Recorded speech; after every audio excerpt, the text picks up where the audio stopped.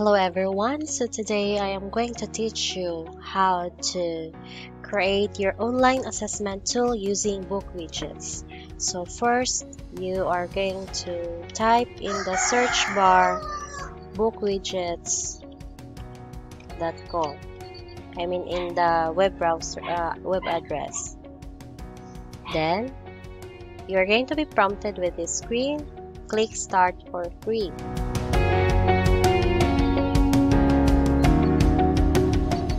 Then, you sign up with your Google account para ma-link mo ito sa iyong Google Classroom.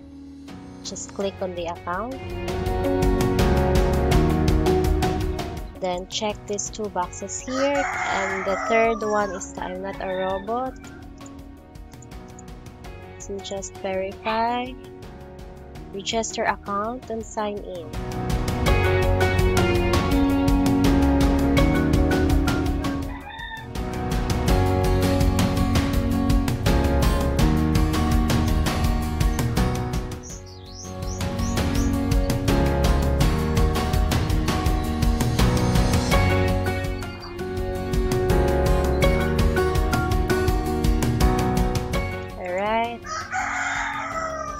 Just click this here.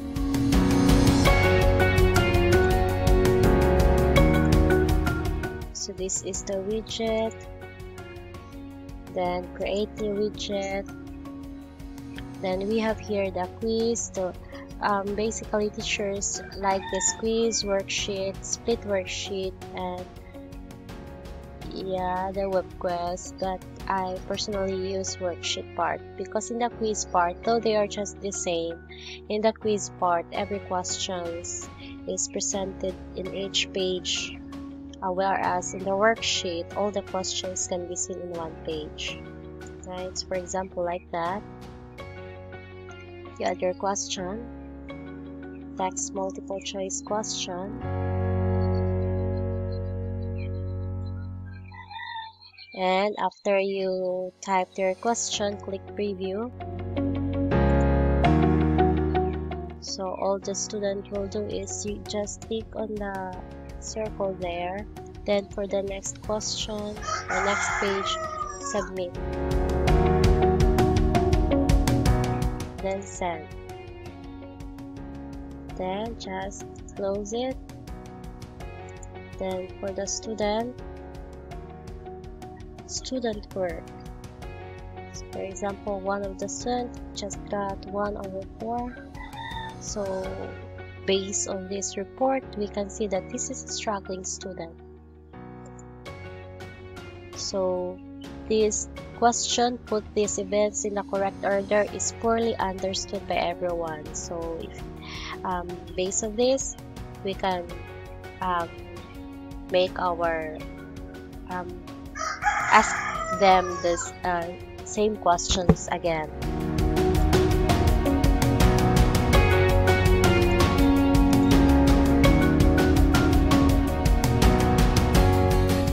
So in the support part we have tutorials,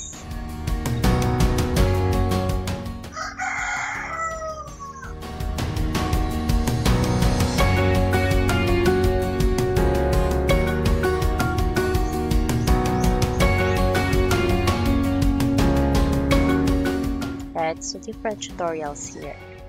Okay, so let's go back to book widgets. So if you're going to create your widgets, just click here, create a new widget. So there are 30. So basically book widgets or widgets are exercises, games, interactive activities for your students. So there are 30. Not really 30, they are divided into different categories. So this is my favorite worksheet.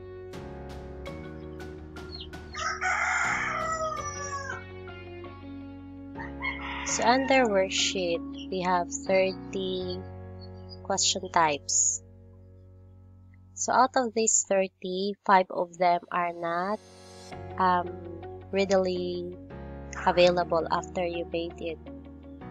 So they are this multi-line text question, rich text question. So the student will have to answer on their, will have to answer, and the teacher will have to check it first. The answers are not readily available. And so with whiteboard question, photo question, and audio recording question. So these 5 are, if you are going to use this, you have first to go over to the student's answer for you to correct it. Whereas the other 25 question types, after the students will submit their answer, they can also click show answers and the answer keys will pop up, alright, or pop out. What's the correct term for that? Anyway, so if you have, for example, a microscope, okay, you may click on annotate this picture and you're going to select the image of the microscope and annotate it. For example, let's select image. Since I don't have prepared image, just find image online. So microscope.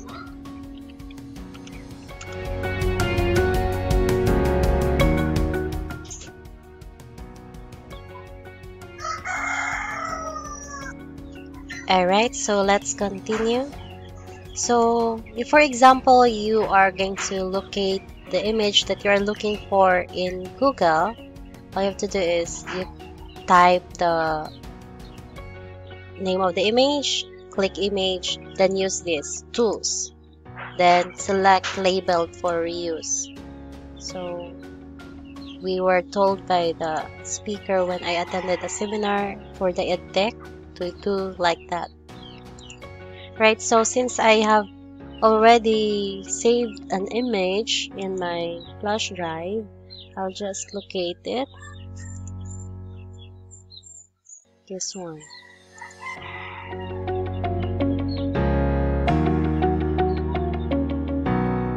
So first, put the title. I forgot, microscope parts. Then question, identify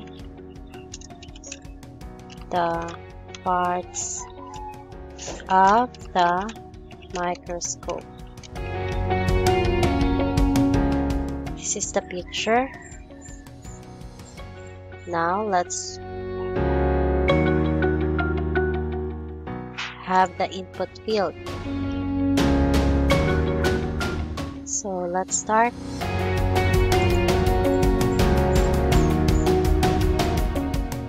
So first point, for example, you want to identify this, point this part, then the student will write the answer here. So just click done, then just write the correct answer here, arm, then just put this symbol so that if the student will answer the arm, it is still correct. So those are the possible answer. Just back arrow, then add input field. Again, click on the picture. So if, for example, you want to identify this part here, just drag this box there and just click done. Just write the correct answer. So course adjustment knob, course adjustment knob, then just put this, the course adjustment knob, so that if the student will answer the course adjustment knob with the word "the" still correct, the course adjustment knob. Okay, then just if you are done with it, you do not want to add any more questions, just check here. As for myself, I don't enable submitting of answers because I don't want to flood this in my mail. Then just for the practice of the students, by the way. So then for the correction options, yeah, show correct answers when quiz is done. Alright, then show score when quiz is done. I usually choose score versus maximum. It's okay. Now for the cover image, I'll just choose the image for downloads. I just want to use that one. Any image will do anyway. So as for the moment, this is for our illustrations only. Here's the image.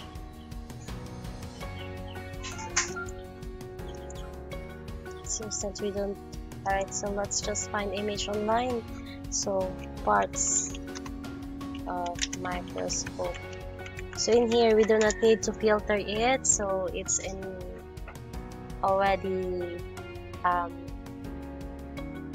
pictures from Pixabay, so they are copyright free.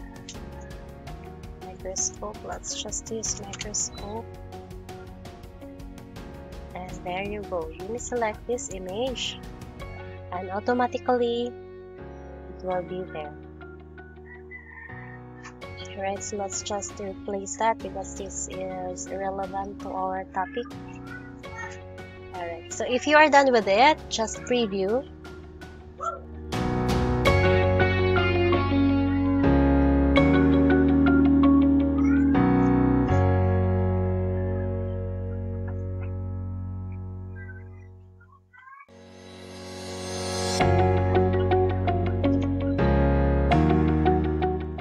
It will open like that. So the student will just answer here. So for example, course adjustment knob. Then here are Jen. After he or she answers, just show answers. So the score is 2/2, right? So but if you want that it would be submitted, just click this, enable submitting, right?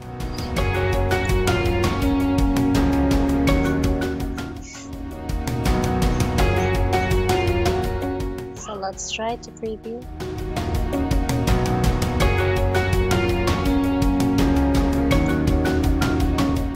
So for example, this one only are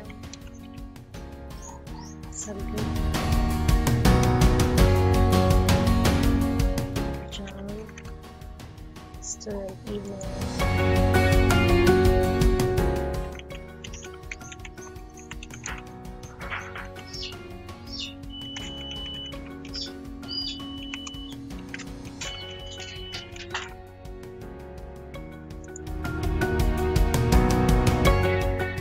Alright, so it's already and automatically it will open to the correct answers. So the student will right away see if his or her answers are correct. And looking at the email of the teacher is Shakina, right? Let's try to look at it. And so our recording is almost over. So thank you for being with us today and how to use this online assessment tool. I hope I have imparted to you this little knowledge of mine. So our internet connection now is not very nice, so that's why it takes some time for me to load this page. Alright, so bye bye.